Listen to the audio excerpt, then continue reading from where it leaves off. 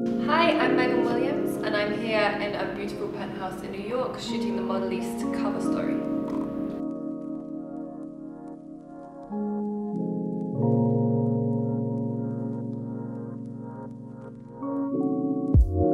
I grew up in the south of England and I spent half of my life on a little island called Guernsey between England and France. I first got into modelling in my local hometown. I was approached to join a small modelling competition. I was actually eating at McDonald's at the time, which is interesting.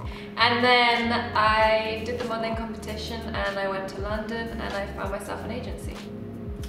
To become part of the Victoria's Secret legacy is a dream come true for any model or any girl. I just think it's so many iconic, beautiful women, and to be a part of that now, it's still surreal to me. I don't believe it still. So I'm super excited because this will be my second Victoria's Secret show, and last year was in Paris and this year we're going to Shanghai. And I'm just so excited. It's going to be incredible. I've got a lot of friends doing it this year with me, so I'm not going to be as nervous. I'm just going to be more excited and actually enjoy my time there. Before I hit the runway, I'm definitely working out a lot. My fitness regime is definitely amped up to make sure I feel confident and ready for the show. And I'm just practicing my walk a little bit, watching old Victoria's Secret shows. I like to do that, get inspiration. Some of the best modeling advice I've received is more about your character on set. I think if people like working with you, that's really a big plus, because there's so many beautiful girls, that millions of, like hundreds of them in the industry that I see, so at least you can be the nicest and easiest to work with. Hopefully they'll have you back. My favorite ways to stay in shape, I like to combine lots of different areas of fitness because I like to keep myself excited and into it. So Pilates, yoga, and I like to work out in the gym. I don't do so much cardio, I focus on more muscle toning and building and getting shape to my body. I look up to most in the industry. I love models like Rosie Huntington-Whiteley because I aspire to have a career kind of similar to hers.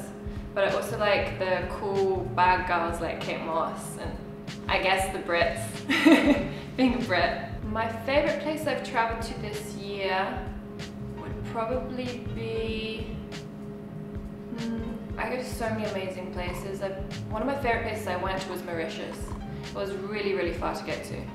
But I mean, it was worth it. When I was there and I was shooting on the beach and in the water, and I did a really cool bikini shoot there and that was amazing. I was up there. I also shot in Tokyo, which was one of my favorite cities I've visited so far.